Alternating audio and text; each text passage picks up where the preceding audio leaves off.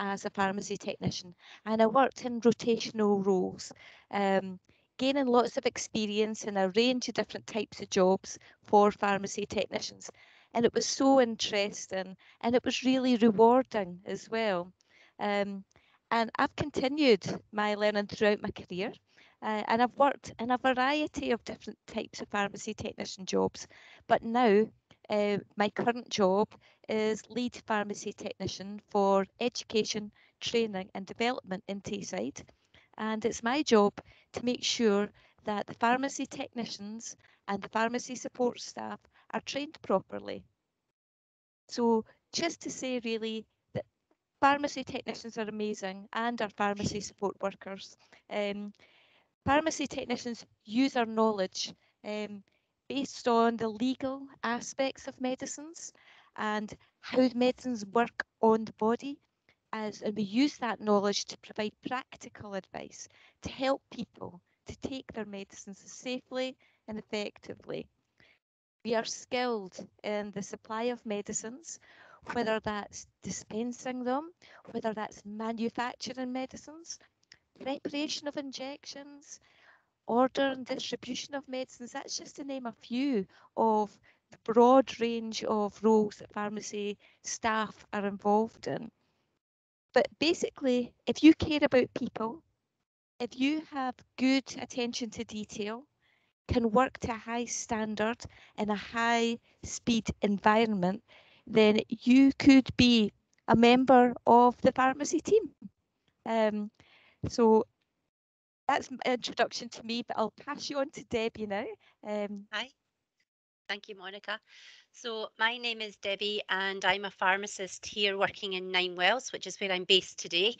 And I have started my career quite a few years ago, basically studying up at Robert Gordon's University. So when I was at school, I didn't really know what I wanted to do.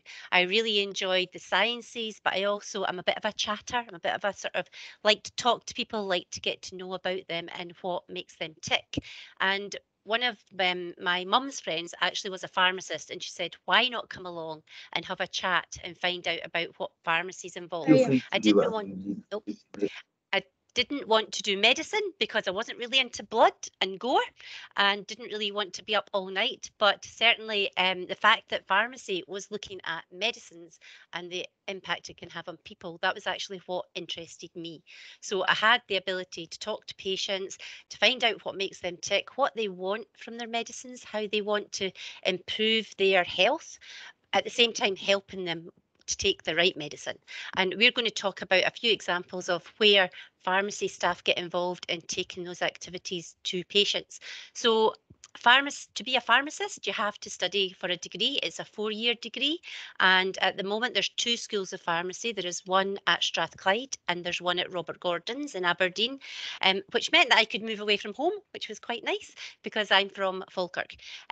So the schools round about us here in Tayside, they've got really good science departments, and there's a lot of teachers who seem to be very good at encouraging pupils to think about chemistry as a career. What I would say is it's not all about chemistry. So if you don't like chemistry, don't think pharmacy is not for you, because it also brings in the other sciences too. But I'm going to now try and share our presentation, so you can bear with me. I've got a wee video at the end, so I hope I can get it to work. But I hope that's enough to give you a taster that within the pharmacy family there is different jobs, and there's one there for everybody, really, in my opinion. So we'll see how we go. My name's Deborah Stafford and this is Monica Hunter, and we both are based in NHS Tayside. So if I move on. So pharmacy, where can it take you? And we've talked about our jobs, but there is a whole myriad of roles out there. And I just really wanted to give you a flavour of the diversity of places that you might find yourself working in if you decide to go down the line of a pharmacy course or pharmacy career. So community pharmacy is where most of you will recognise pharmacy staff as working. Boots in the high street, for example, or down in the village. That's where our first contact really usually comes with pharmacy staff. And then we've got other teams who work within hospitals, like for example in PRI, but also in Nine Wells or at White Hills up in Forfar or Arbroath Infirmary. You could find yourself working within a big department with lots of sub-departments involved. So we've got different areas of the service that provide like the injectable drugs, so drugs that are put into people's veins, drugs that are given to the little neonates in the special care baby units. We also have the oncology, the chemotherapy agents, and they're all provided by a particular part of the hospital pharmacy known as the aseptic department. Then we've got the pharmacists and the technicians and support workers who are out working on the wards, speaking to patients and speaking to the medical teams about the medicines that patients are receiving. But you might also come across, well, maybe not at the moment because we're not getting into GP practices, but you may come across in the future the pharmacy team who work within your GP surgery. So they work with the clinic nurses and they work with the receptionists to make sure that patients actually get their prescriptions on time, that they're accurate, and also that they are monitoring the effect of these medicines on patients. So there are the sort of three main buildings that you will find pharmacy staff working in. But we also have pharmacists and pharmacy technicians who work within industry. So all the information that's out there at the moment about the new COVID medications, the new COVID medicines that are coming forward, pharmacy staff have been involved in developing these medicines and researching the safety of them. And that has happened over a really short time. It used to take up to 10, 20 years sometimes for new medicines to come through.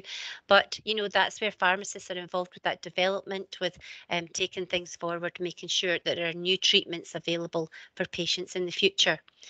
And along the way, there's all those clinical trials and safety checks in place. And we have staff who are involved in doing that all the way, whether it be at small trials in industry, but then it could be multi-centre trials across the UK and across maybe Europe, looking at clinical trials and developing the processes to help get these medicines to patients.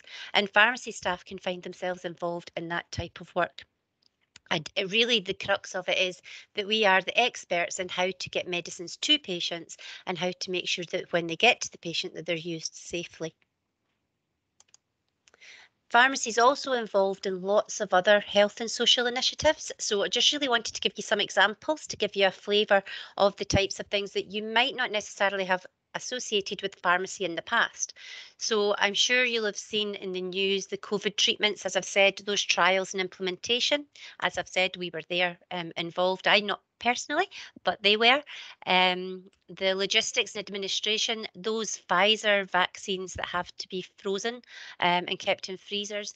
Pharmacy staff were really involved in making sure that that could happen, that vaccine could get down to Dewar ice rink safely, quickly, in time to be given to patients. And it's really important that the wider healthcare team knew about how to keep themselves safe when they were handling something so cold, as well as the patients. Also, I know that you're all that in that process of vaccines at the moment. I don't know when it's going to happen for you, but we have pharmacy staff, we have a pharmacy technician who is a lead for the vaccine services.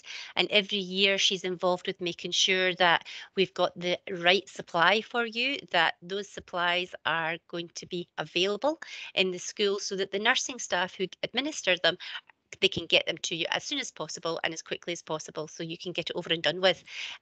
But you know, those different, there is a really big vaccine program where you've got pharmacy right at the centre helping the team deliver. And also we have the naloxone supplies to the police force. Again, pharmacies involved with highlighting to Scottish Government, highlighting to local sort of authorities about the importance of the impact that patients, well, the public who have unfortunately overdoses with illegal drugs. Naloxone has come in there and that is very much saving lives. And again, it's something where pharmacy have been able to help make an impact and share their knowledge and expertise to be able to help other members of society do well for the wider community.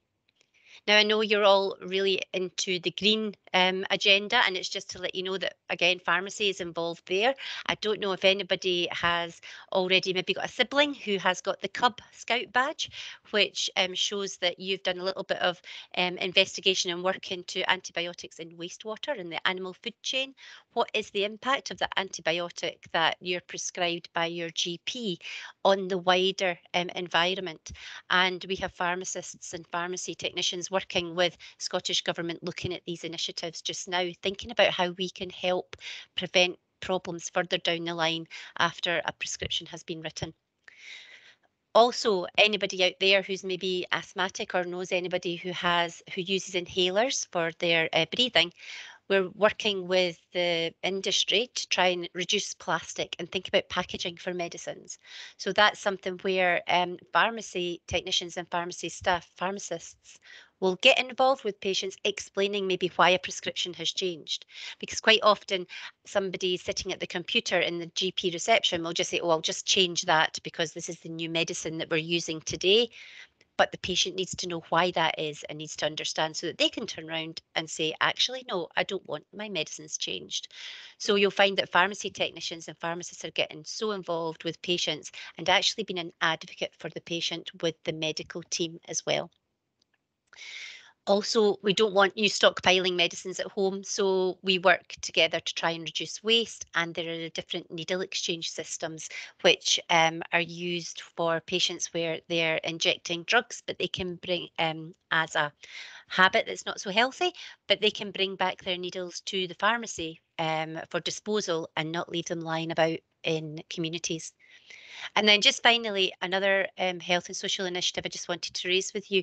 You may have heard about the Ask for Annie campaign, where all community pharmacies across Scotland have signed up to be part of this campaign, where anybody who has had experience with domestic abuse, it's a safe place that they can go to, their community pharmacy, where they can go in and ask for Annie, and then a member of staff will take them to a consultation room and have a conversation about what might need to happen.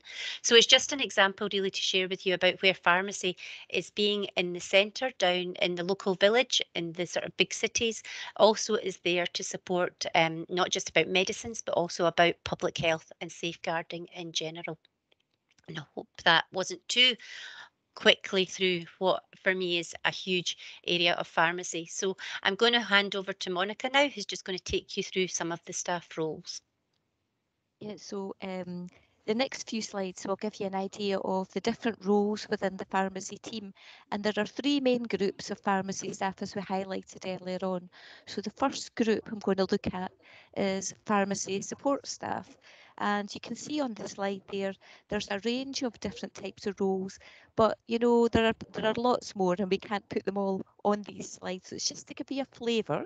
But pharmacy support staff are involved in dispensing. They're involved in the supply of medicines and products. They're involved in stock management and distribution. And they also work in the wards, making sure that ward stock is correct and they have enough to deliver their services.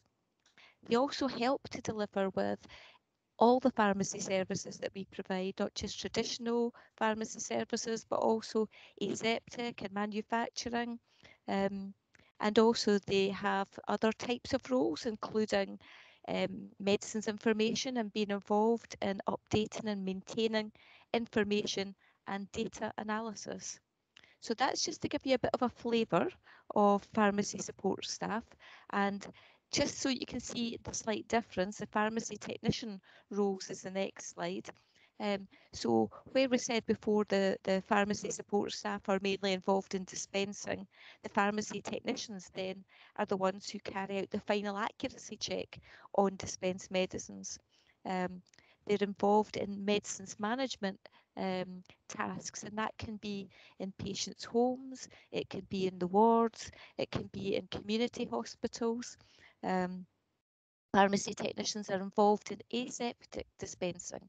You may not have heard of that before, but you will have heard of chemotherapy and where patients have their medicine provided in injectable form and it has to be made up specially for an individual. So pharmacy technicians are involved in producing these medicines. They also carry out medicines compliance assessments. So this is where it's face-to-face with a patient and just to find out how people are actually taking their medicines, identifying any issues and seeing if they can help make things a bit easier for the individuals. pharmacy technicians are also involved in promoting health and well-being. So you may have heard of smoking cessation, people who start smoking and then they realise what a bad thing it is for your health and they want to give it up. They can get that kind of support from their community pharmacy, as well as lots of other types of health improvement campaigns. And generally speaking, pharmacy technicians provide advice to people on how to take their medicines. So I'll just pass you on to Debbie for the pharmacist roles one, because she's the expert in that. Sorry, pharmacist roles. So, from the point of view of what is the difference, I suppose, from what we do, we have a lot of overlap with our roles. But in hospital, certainly, we work with members of the healthcare team to ensure that, as I said, people get maximum benefit from medicines that they are prescribed. We talk about making sure that the patient's getting the correct dose, the correct formulation, and also correct duration. So, for example, if it's a little baby in special care baby unit, we have to sort of calculate doses to make sure that we're not going to be giving them too much, but at the same time make sure it's effective. And obviously sometimes patients, as they get older as well, their body doesn't handle medicines quite as well as they maybe did when they were younger, so we have to adjust doses, and pharmacists get involved speaking with prescribers very much around making sure it's safe for the individual patients.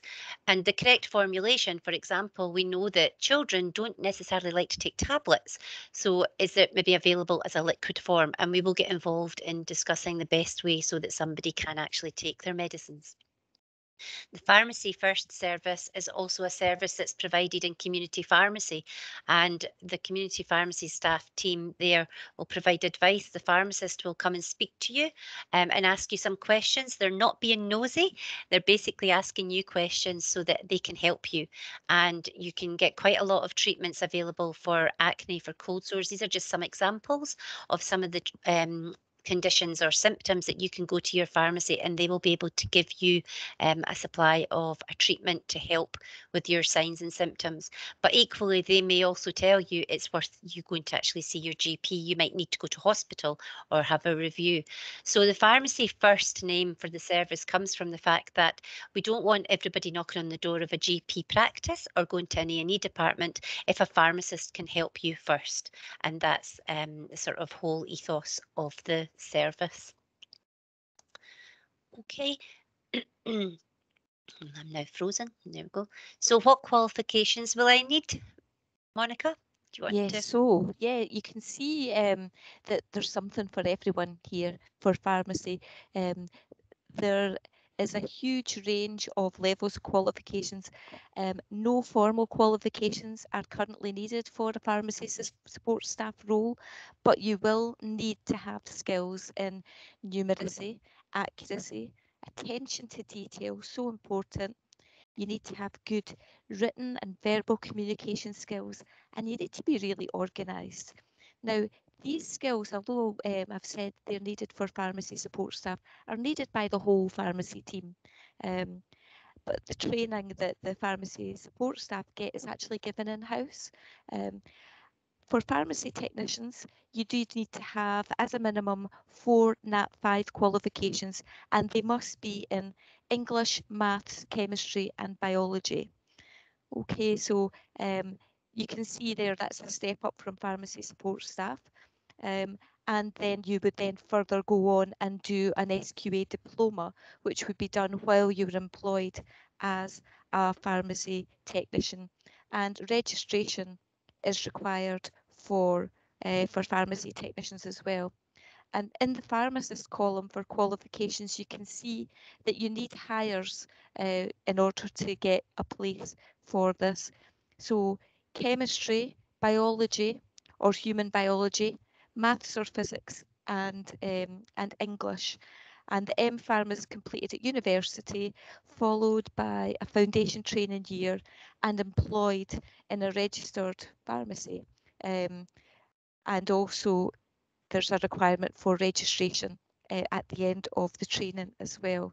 I'm just going to kind of go through this quickly because I know that the time is running out. We only have a few minutes left. So if we could just go on to the next slide.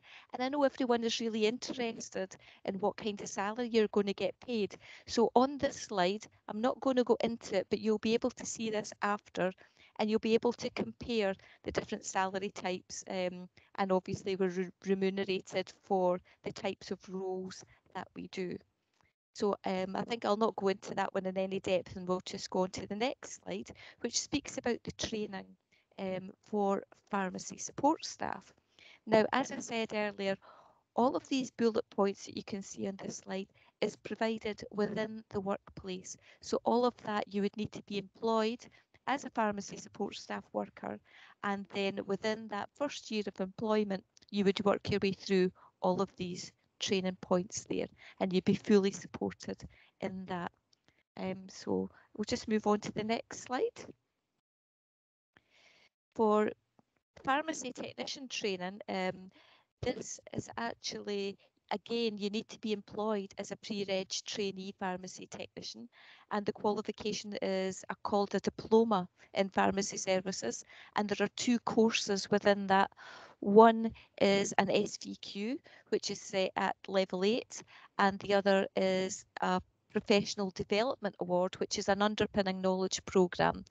And you would complete that over 2 years in the workplace. You get time for study, but it's about learning as you go. So you're working and learning and getting paid at the same time. Within that, I also think this is a great opportunity for me to tell you that a new technical apprenticeship is being launched, and this is going to mean that there will be an annual recruitment, which is being supported by the Scottish Government for up to 150 technical apprentices, apprenticeships each year in Scotland, and Tayside should get 12 of them each year.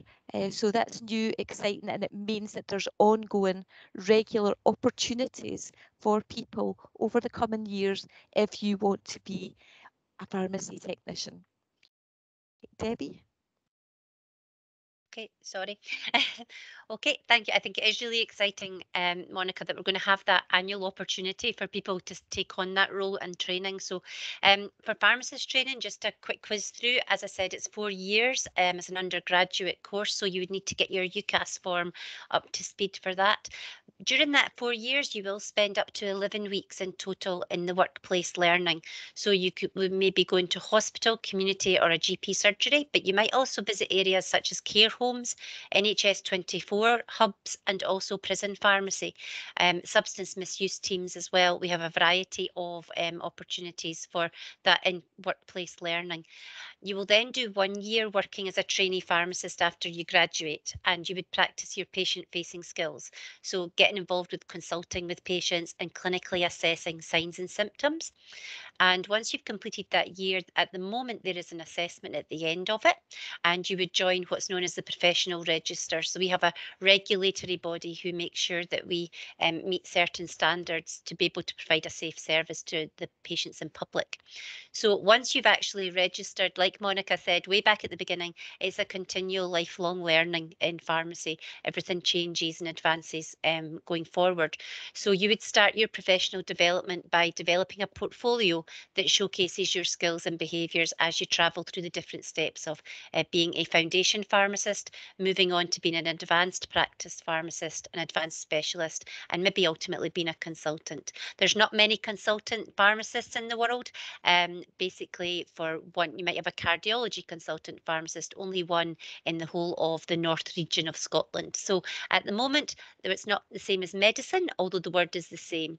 But we would be looking for pharmacists mainly to be working in the advanced level of practice in their day-to-day job. And that would be in community, hospital, or in academia, or in the sort of GP surgery.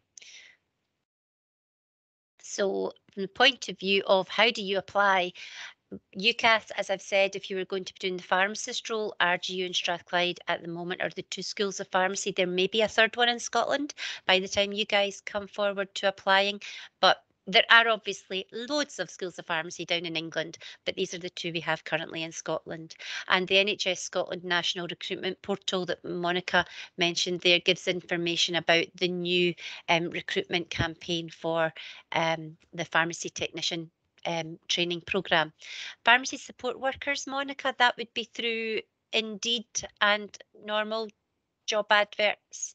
Yes, yes. Yeah. Just keep looking on the NHS Scotland jobs website and type in Yeah. pharmacy, and you can have a look and see whatever comes up will appear on that website. Yeah, but it's really important to think about those other skills as well. We were talking about for the pharmacy support workers, they're common across all of the pharmacy roles. So good communication skills, think about the busy environments, getting used to practicing and meeting deadlines and being able to prioritise multiple tasks. Think about, do you want to maybe get yourself a wee weekend job in a pharmacy? If you are interested, that is a good way to find out if it's for you and also to develop those team working skills. So as much as it's about your academic, it's also about the other things that you can add to your CV, those other skills and experiences that you've had. So if you were interested in pharmacy, Monica and I both work with the work experience team here in NHS Tayside, and I am fingers crossed hoping with COVID that we can start having some pupils back into the service, just to give a flavour to see what it is that we can offer as a career for people in the future. So there's some useful websites that are listed that we can share with you. There is also 2 handouts that I've made available to the team to be able to give to the career advisors in the schools to pass on. If people have any questions for Monica and Debbie, could they put them in chat, please? And then I'll hand over to Lynn, who will finish us off. Okay, brilliant. Thank you. Listen, that was amazing. Who knew that you guys do so much? It's been a real learning journey for us this week, because you're right. You always think of pharmacy being the person in the chemist into boots or whatever. You don't know about all these other jobs that are behind there. So that's really brilliant. Any questions, please, folks, type it into the chat and we can ask them. Good. You said that N5 miles was necessary. Let me just open that up. Thank you. Miss Kelly said, you said that NAT 5 maths was necessary. What about NAT 5 application of maths? Would that work? I have Monica? no idea. I would need to have a look on the SQA website. But I would imagine that it would, as long as it's a SCQF level 5, because what we're looking for there is skills in numeracy, because obviously calculating for prescriptions, for medicines, for doses. So we're looking for numeracy skills. So as long as you have that with a qualification that gives us these skills at a minimum of SCQF level 5, that would be acceptable. Yeah. I know. Brilliant. I didn't know about application of maths until this year. So, yeah, I think that's one I would always double check with the course provider as well. Yeah. Yes. Okay. And someone's asking what is SCQF level 5. That is the Scottish Credit and Qualifications Framework. So NAT 5 is at SCQF level 5. NAT 4 is at SCQF level 4. That's the framework that it comes from. Yeah. Brilliant. Thank you. Thank you. How are we doing, Deborah, in terms of your video? Do you think we're going to get a shot at it? Yeah. I think I should be okay. I think I was just a bit confused at the beginning and I clicked the wrong box. So we'll give it a go.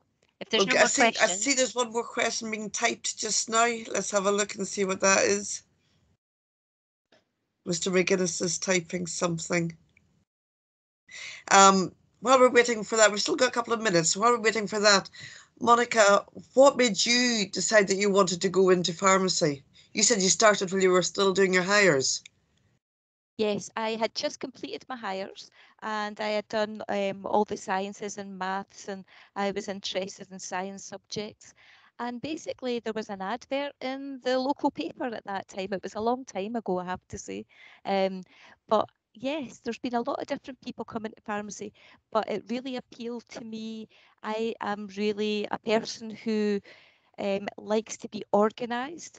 I like to see, I like to know exactly, how things are done in a certain way. I like to be accurate. Procedures are very important for pharmacy technicians, so everything has to be done to a certain standard. And I think also the caring aspect of working in the NHS as well, where you actually feel like you're doing a job that makes a difference. to people's lives. Yeah. You can Brilliant. make an impact and you can help people. Brilliant. We've got a quick question there for asking, how long is the course to be a pharmacy technician? It's a 2-year training program and it takes just under 2 years to do the course. So you start in your employment and then you're inducted into the training program. You will complete the training program hopefully just within 2 years, and then there will be time to register with the General Pharmaceutical Council so that at the end of the 2-year program you can register as a pharmacy technician and get a job as a Brilliant. pharmacy technician. Brilliant. Okay, Deborah, we'll watch the video, and then once we've finished seeing the video, I've got a couple of quick questions to put out to all the schools. So please don't run away immediately. So Nope. we'll have a quick watch of this video, and then I'll ask the questions to the schools. So thank you. Okay. And Lynn, if you could put your thumbs up if you hear it.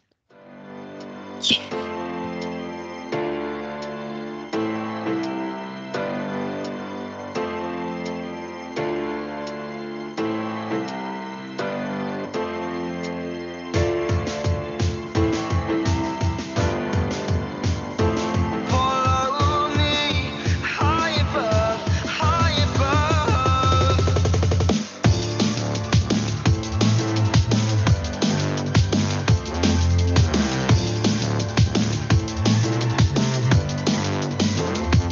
There's a feeling building inside of me. I can't hide it. I need to let it be free. I don't know how you're gonna take to it, but if you understand just a little bit.